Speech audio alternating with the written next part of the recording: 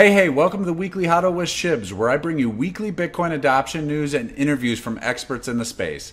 This week, I am very pleased to have the opportunity to bring to you an interview from Pierre Corbin, the director and writer of the documentary The Great Reset and the Rise of Bitcoin.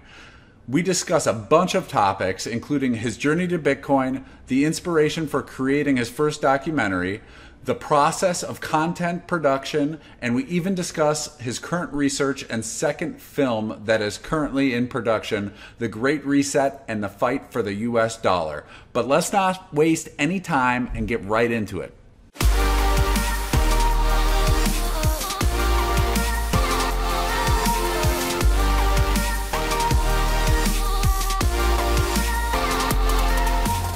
Welcome to the Weekly Hodl.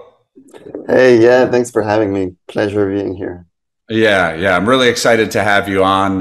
Your documentary that you put out recently was wonderful, and happy to have made the connection through a mutual Bitcoin friend. Yeah, for sure. So as we get started here, just do me a favor. Let's start from the beginning. Let everybody know who you are, where you're from, and a little bit about your journey to Bitcoin. Yeah, so okay, so I'm Pierre Corbin. I'm half French, half Spanish, and I just grew up, outside of any of these countries. I grew up mostly in Poland, going kind of back and forth. So I've just been always moving around a lot, and that's what I'm doing now. Actually, I don't live anywhere. I just kind of float around, yeah, when it comes to Bitcoin, I studied finance and business, and then I got into, learning how to program, and that's kind of how I directed my career. I decided to go mostly into the dev things, but marrying my finance and, whatever studies I had, which weren't so much about, the economy, because that's not really what they teach you when you study even a master's degree in finance, but more about, accounting and like corporate finance, this kind of stuff. And so I worked in just, automating a lot of accounting systems and this kind of stuff. For big clients, I was a consultant. That was my last fiat job. And it was getting a bit boring, just getting, earning more money for these big corporations, when on the other side, I was growing this passion for Bitcoin and just the actual impact that it has. When you work a corporate job, there's always everything around is built for you to believe that you're on a mission. It's about the greater good and what you're doing is awesome, when in fact it's just getting, corporations rich, and whatever employee you are, you're getting kind of ripped off with the system. And there's a true revolution with Bitcoin that can actually change things and do things for the greater good. So after, having many conversations with my boss, that obviously, really cool guy, wanted me to do what I wanted to do.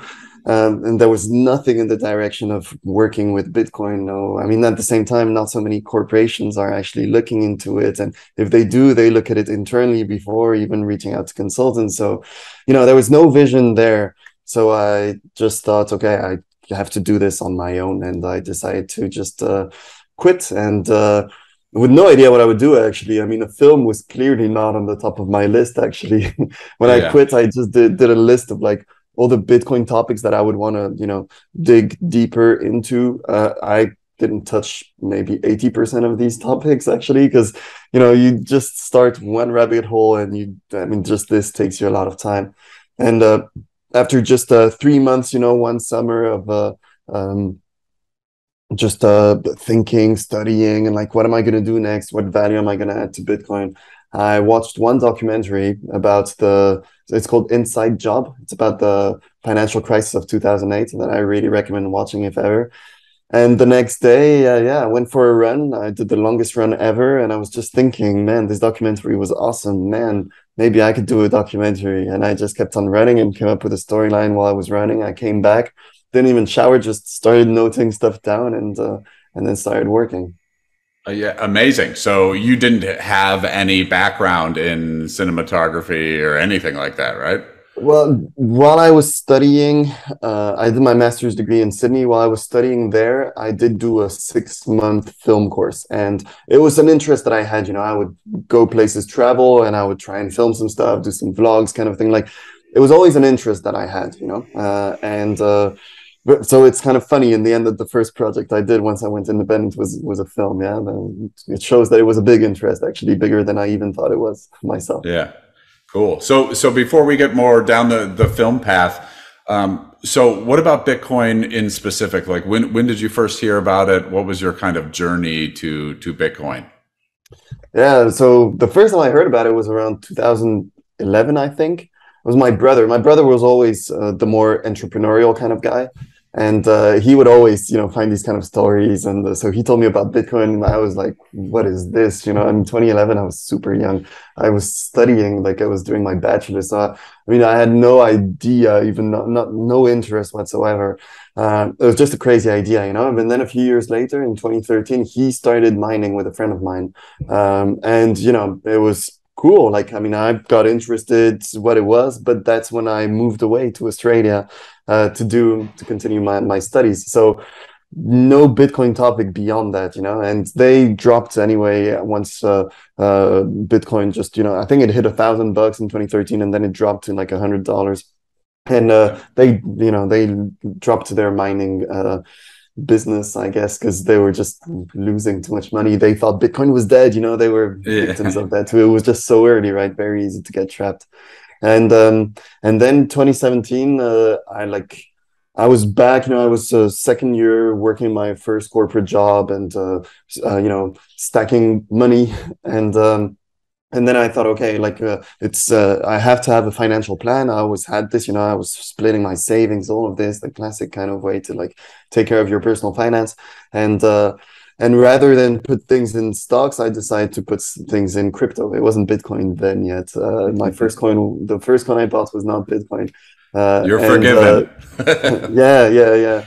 So the first time I bought Bitcoin was quite low. It was at about $3,000. But yeah, my biggest stack then was Ethereum and some shitcoins. Big mistake there. That's how you learn, That's we all have our path to Bitcoin, Yeah, and very absolutely. often the path to Bitcoin starts with shitcoins.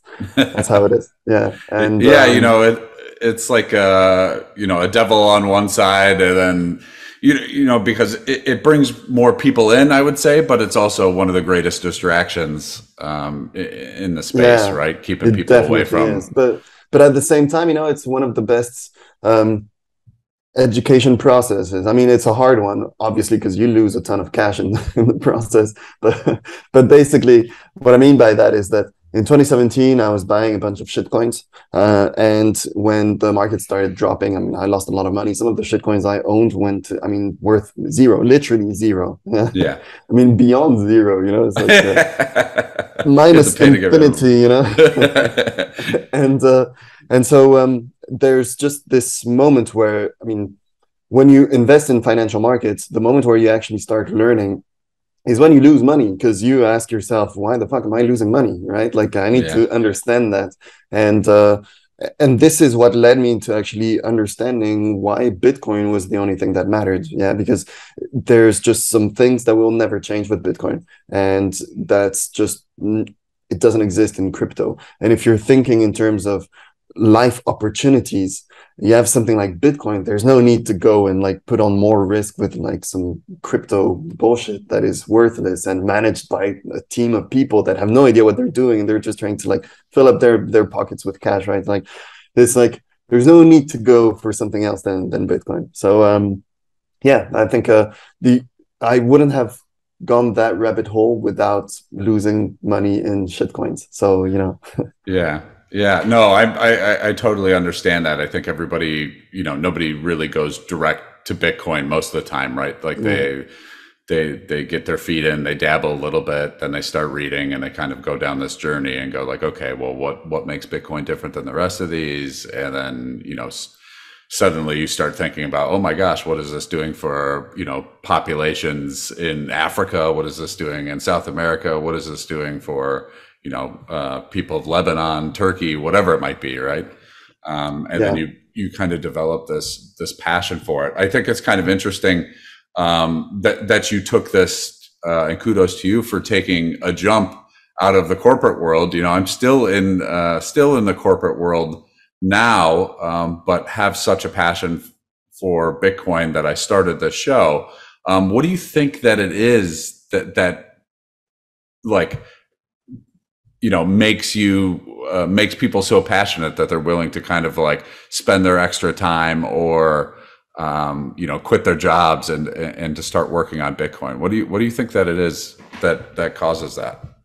I think it's because I mean, okay, so it's an asset that was built only through a community, yeah? And anyone can decide to join that community and and add value in whatever way possible, right? I mean, like, I made a film, you started your channel, some people translate films, translate books, just anything can add value to this network, to this community. And I think people become passionate about Bitcoin because it's the first time that they realize, actually, I can help in a transition towards something that I think can help the world in the future. And I think that's what motivates people, because the more you dig into Bitcoin, the more you understand its importance.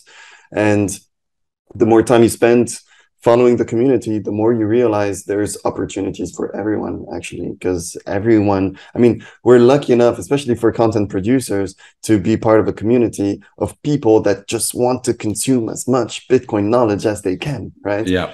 So it's, just to create content around that, of course, that's a huge opportunity, but everything that comes behind it as well. So I think it's easy to become passionate about it and have the feeling that you're working on something that matters. And then, if you think enough, then it's easy to find an opportunity to contribute as well.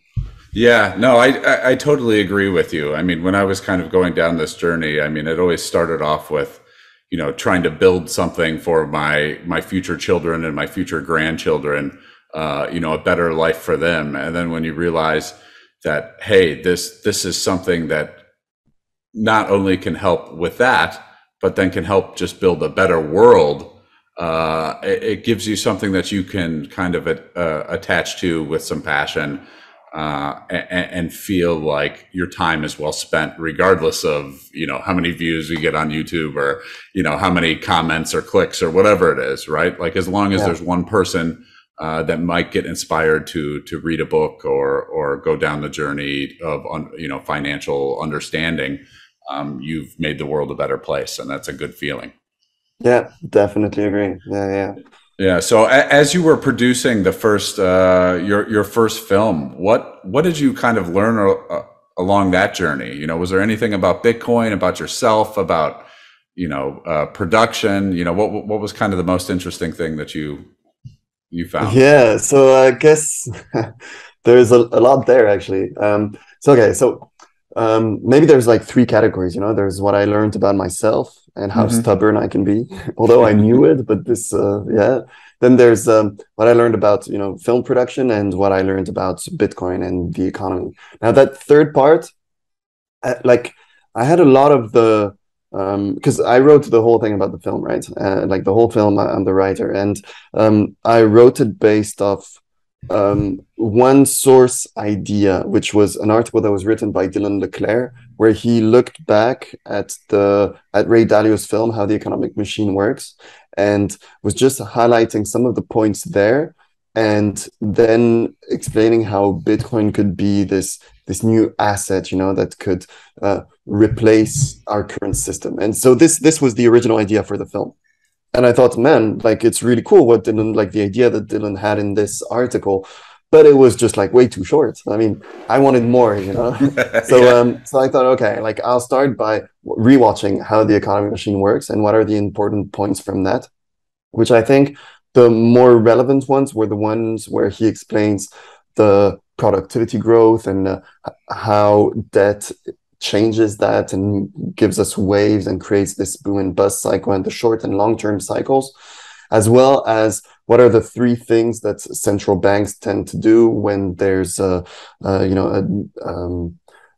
the economy reaches the point where it has to deleverage, and when we shift from to one of the long-term cycles, but to the downside, which is control lower interest rates, print ton of money, and increase welfare spending. And just using these points and digging into the data as to where we're at today. Yeah. So I knew many of these concepts, but I had to go and fetch this data, Yeah. aggregate data, present it, how, like, and that's part of the learning that I had, because I knew all of this was there, but when you're yourself digging through the data and trying to put it in a way and explain the data, make it comprehensive to everyone, then the data impacts you more, yeah, and you remember it some more, obviously. Yeah. So there was that, and then when it came to everything, when I'm explaining Bitcoin, it was kind of the same thing, like I knew that there's, the impact that Bitcoin has on the energy system, right? But then you just have to go and dig a bit deeper, what is actually being done and how do you present it. So, I was able to write all of it and then come back and just add more details to what I had written, after doing this extra research. So yeah, it just makes you go deeper in a rabbit hole. And I think it's whether it's producing a film or writing an article or something, I think it's a great exercise for anyone to actually learn more about what you're researching. I think it's really because you're actually using it, so you remember it, and it pushes you to be even more precise. Because you can't just throw a number out there. You have to throw a number that is backed by a source. Yeah. Yeah. And for my film, everything that I mentioned, every single data source, everything is on the website. I wanted to make it as clear as possible that anyone can go review what I'm saying. That is not me saying it. It's based off real sources, right? Yeah. So it makes you be more rigorous, like you have to be much more precise about your work. So that was like one point, right? But then there's the whole movie production. I mean, like I knew it would be like a lot of work, and it was maybe more work than I expected, but it was still a lot of fun. It was very exciting to be able to bring some of my friends that are great at music production, and they I had started my first version of the film before they started, adding their skills to it, and it was very exciting to see the film just get better and better. And Yeah. this was a really really cool feeling. But other than that, I didn't do the film in a, let's say, classic way. The approach that I'm trying to do now with my new project, the way I did it was really I had one general outline, and then I would just write a part of it and start editing. Write the next part, start editing. So it was Okay. really, as I just decided to move forward, because I did everything. Like the first version, I mean, I did all the editing, I did all the Oh, wow. voiceover. So like I was just able to go at my own pace and then work with the other people that just polished the editing or worked on the music production and so on. That came later, which was, I have to say, even more exciting because I can geek out on my computer and spend some time editing, telling the story, making it look nice. I spend hours and it flies like super fast. Yeah. But it's just you alone, kind of geeking out. When you're doing this with someone else that is bringing, they're passionate about what you're doing and adding their own value to your project. That's very exciting. Yeah. Much more exciting. Yeah, that's cool. I've never actually gotten to that step besides having guests on, but I definitely I definitely hear you as far as like doing your editing, and like it's the only time that I can like put my phone away and not look at it for hours while I'm Yeah. getting into something and making edits and creating animations and things like that. It's a nice creative outlet for sure. Yeah. Um, Yeah. so how was the first video viewed? What was the feedback? What have your thoughts been? It's almost near like 1 million views, I think, at this point, like over 700 some thousand, and seems like it's doing Yeah. well. What was So the feedback? so on my channel, it's reaching 700,000 views now, but it's on other channels, and in total, we're getting closer to 1.2 million views, which is Wow. really cool. Yeah. And how was it received? I mean, really, really well. I was very happy, because I wasn't sure how it would be received. Obviously, I mean, I put all the work in the production, and I also, tried to reach out to as many people as possible to try and get this promoted as well. I was lucky enough that Peter McCormack, he saw early edit of the film, and I was just exchanging emails with him, and he said that, look, whenever it comes out, send me an email with the tweet, and I'll retweet it, which he did, which was, I mean, awesome, like really, Yeah. because it brings just a bunch of people. I also managed to get in touch with Bitcoin Magazine, and get I mean they really liked the idea of the film. They also saw a first edit.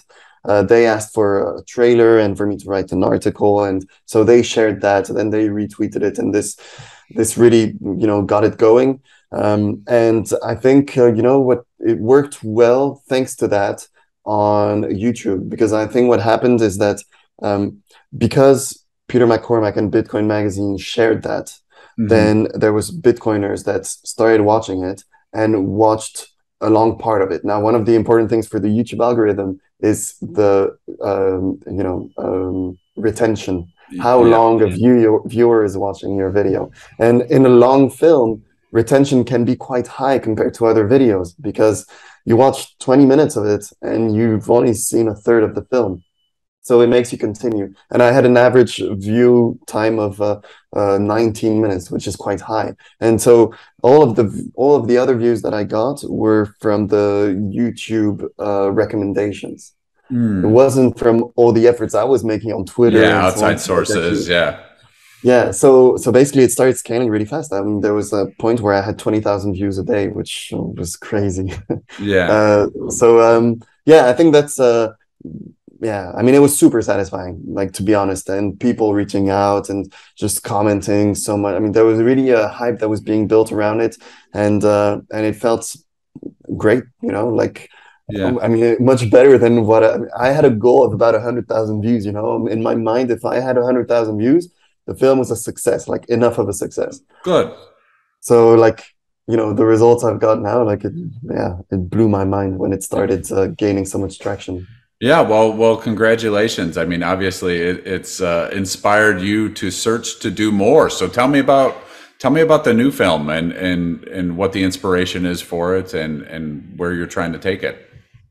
Yeah, so basically, it's called The Fight for the US Dollar. It's part of the initiative. So my first film is called The Great Reset and the Rise of Bitcoin. I kind of rebranded the website, the Twitter account, so it's The Great Reset Films, because under the same, reusing the same network that was built thanks to that.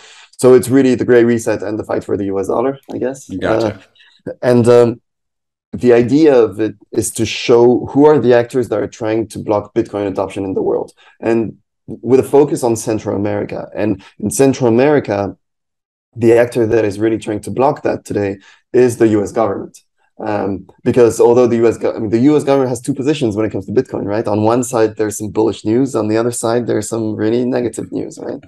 And the approach that I want to take here is really about how the US in Central America is trying to keep the control that it has on the sovereignty of these nations that it has had for like 200 years, right? Since short after the US revolution. And they're trying to enforce this today, and we see it with Bitcoin. And essentially what it is the US defending the US dollar, right?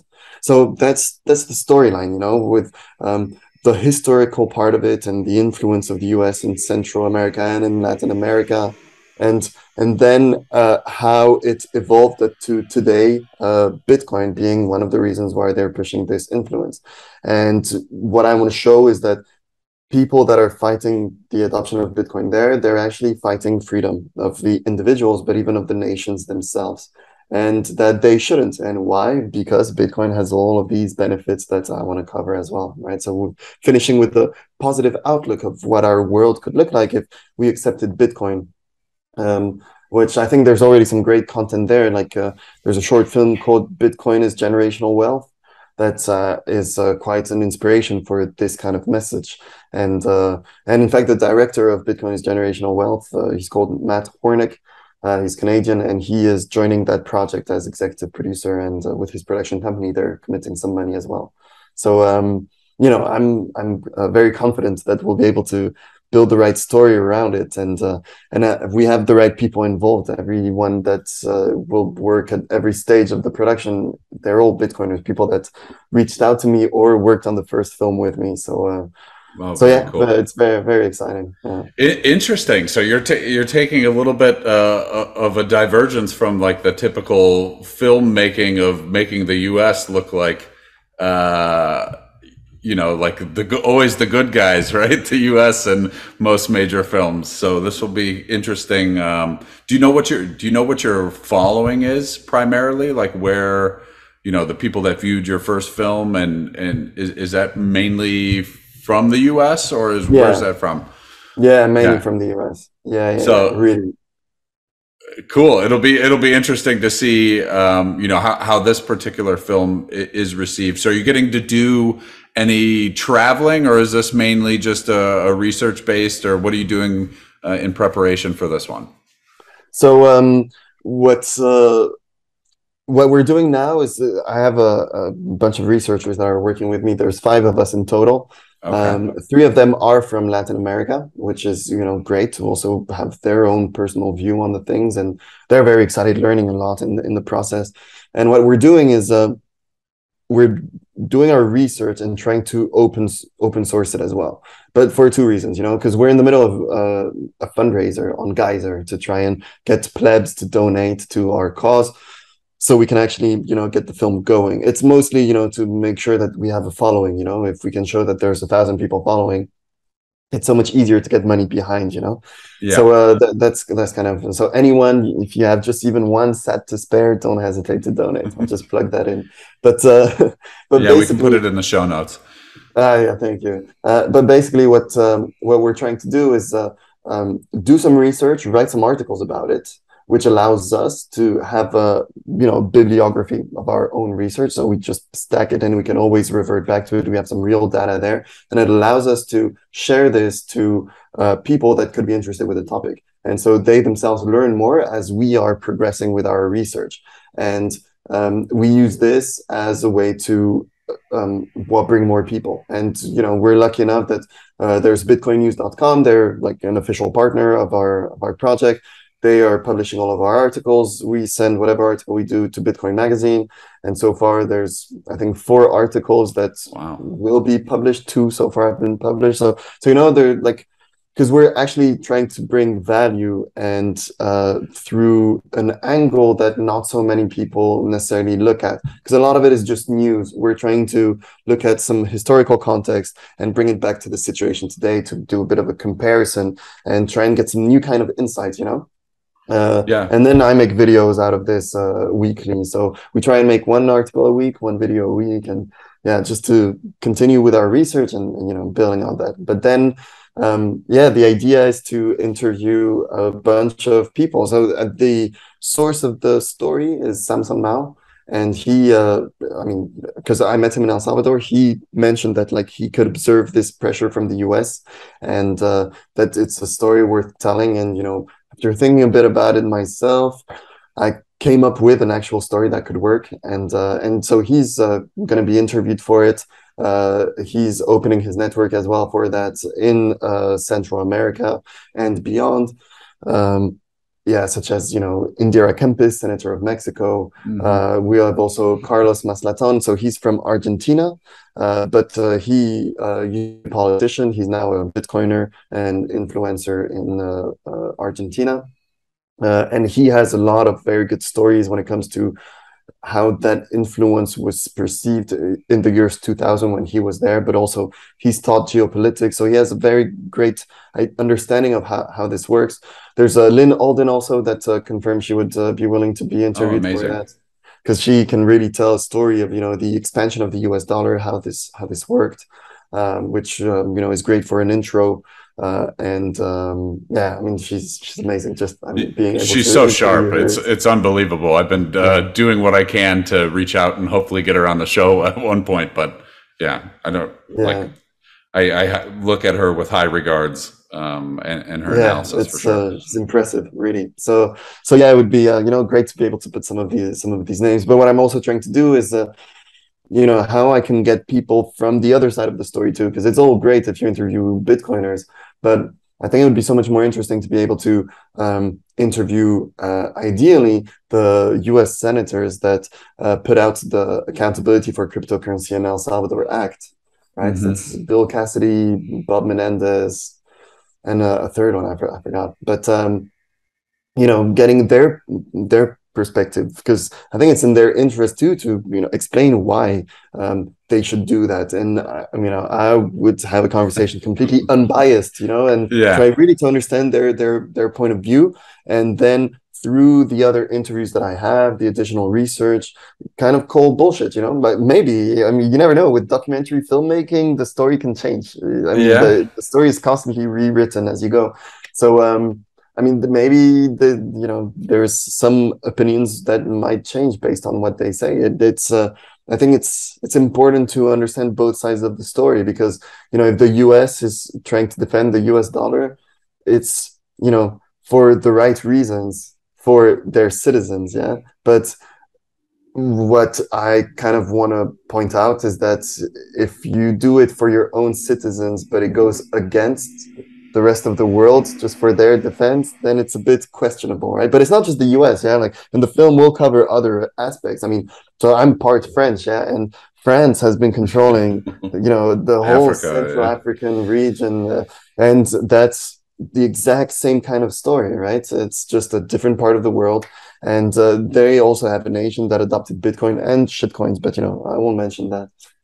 No, I'm kidding. But yeah, it's interesting to just look at it objectively and try to understand, and it would be good to hear from the senators that chimed in on that bill. I mean, one of the concerns is, if we've got a reserve currency that's underpinning the entire system, and it suddenly collapses or basically, gets taken away or gets outed or whatever it might be, like, what ensues after that? So that period of time, it is a little concerning, right? Like, whatever that transition is, I think it's something that a lot of people think about. So I'd be interested, do you think your film will touch base on what the other option is, besides, US dollar hegemony being pushed on everybody,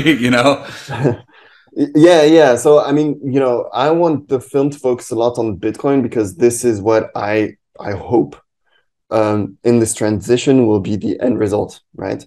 The thing is that we're currently in a situation where we have no idea what's going to happen, right? Because you have on one side Russia, that is, there's a clear conflict between, the West and the East. We're back to some Cold War kind of situation, kind of, right? And there's the power that is the US, that is clearly losing its influence among certain nations in the world that are taking the side of Russia. And they're also doing it for whatever reason they think is the correct reason, right? Each country has their own motivation, but it is clear that they are becoming stronger. There's the BRICS alliance to try and build their reserve currency, and they they're doing it for the right reasons when it comes to the inflationary world that comes from the US dollar. Now, that's what they're saying, right? It doesn't mean that their option, whatever it would be, wouldn't be the exact same thing or even more inflationary. In fact, if you look at the, close Russian and Chinese history, you'd guess it's likely going to be even more inflationary, right? But regardless, that's their message, right? And I think it can be very compelling to a lot of nations, and especially that it's an easy thing to communicate. When you have Putin giving a speech where he clearly says, if all third world countries are experiencing inflation today, it's because of the US and the US dollar. You have a lot of the world, the leaders of these nations that just say, yes, that's regardless if it's true or not, that's a great message I can tell my people, So it's so we have no idea where it's going to go, but I think a future where the reserve currency is based off Russia and China, I prefer the US dollar, first off, and beyond any of this, I just think Bitcoin should take this space. Yeah, certainly. So, the film will cover anyway these other options as well, because it's important to mention them, show what's happening, but bigger focus on Bitcoin, because that's the idea that I think has to be pushed forward. And it's a 1.5 to 2 hour film, so it's fairly short. Yeah, awesome. So when I really appreciate that you're kind of providing education along the whole process, via the articles that you're putting out, the the short videos and things like that.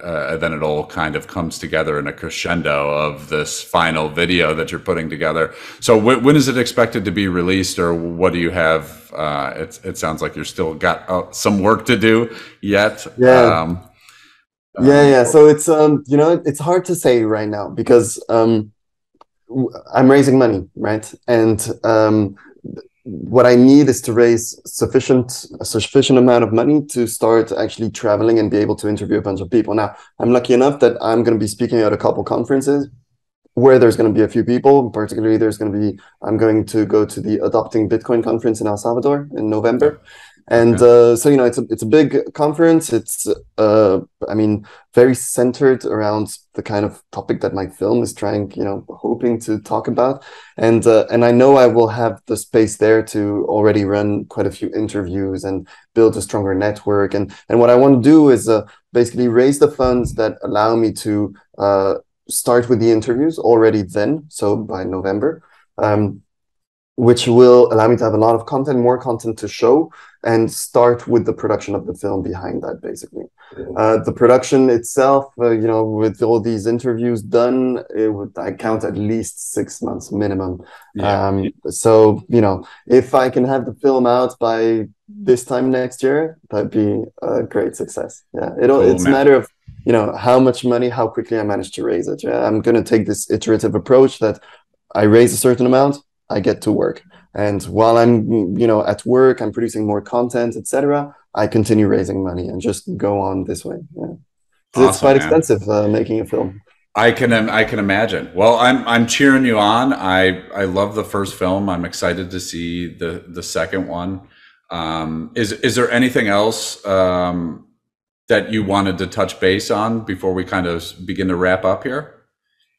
No, you know, I think that's yeah, that's all I'm kind of working on, just a bunch of research on a bunch of topics like that. I'm also working on a new project, although this I'm just going to hint on it. I'm trying to push this forward as well, which would be also a documentary project, but not the same level of production. But it's you know, about the stablecoin wars and CBDCs, and just explain this all of this relationship that happens in the world. So I think this there'll be more in the future we'll be able to talk about. Awesome. Awesome. And so one question I ask all my guests is, my fiat job, I'm an elevator salesperson. So give me your 30-second elevator pitch for Bitcoin. So what if you could have money that no one could control at all, that you would be able to do whatever you wanted with anywhere in the world and be able to spend it instantly without having to wait for 3-day transfers? Would you go for that? I think most people would, right? And what if I told you that given the world we live in, that is by default inflationary, it means that an asset that has a certain amount locked that will never change will always appreciate against our current currencies. So what if you could just hold some money for the long term, and the work you're putting in today, fixing your elevators or installing the elevators, could just continue going up in value in the rest of your lifetime, that you could then pass on to like your children and grandchildren? Wouldn't you want something like that? There's very high probabilities that Bitcoin really answers these two questions. Awesome. I love it. I love it. So let everybody know where they can find you. Let them know about your website. I'll make sure to put everything in the show notes. But yeah, so you can follow me directly on Twitter if you search for Pierre Corbin, or it's at Pierre Corbin. But more importantly, I recommend everyone to follow the Great Reset Films on Twitter. That's where we're putting, I mean, okay, I retweet everything, so obviously, but that's where, you know, that's the official channel where we're sharing all of that. And if you're interested, I mean, definitely go watch my first film. It's on YouTube, The Great Reset and the Rise of Bitcoin. And on that same channel, we're posting all these, you know, videos that explain the articles that we've done, and Yeah, I mean, if you want to learn more about that, go check it out. And go check Geyser. That's where we're running our fundraiser. If you don't want to fund us, there's a bunch of really cool projects there too. There's some guys making, video games. There's the Bitcoin racing car. Like there's a bunch of stuff there. So go check it out if you have a few sets to spare. All the creators there are working hard to try and, make their projects happen. And if not, maybe try out your own project on Geyser. Yeah. Awesome, Pierre. Thank you so much for joining us on the Weekly Hodl. And I look forward to hopefully meeting you in person at one of these international meetups at some point. Yeah, well, thanks a lot for having me. And I hope we meet very soon too. All right. Cheers.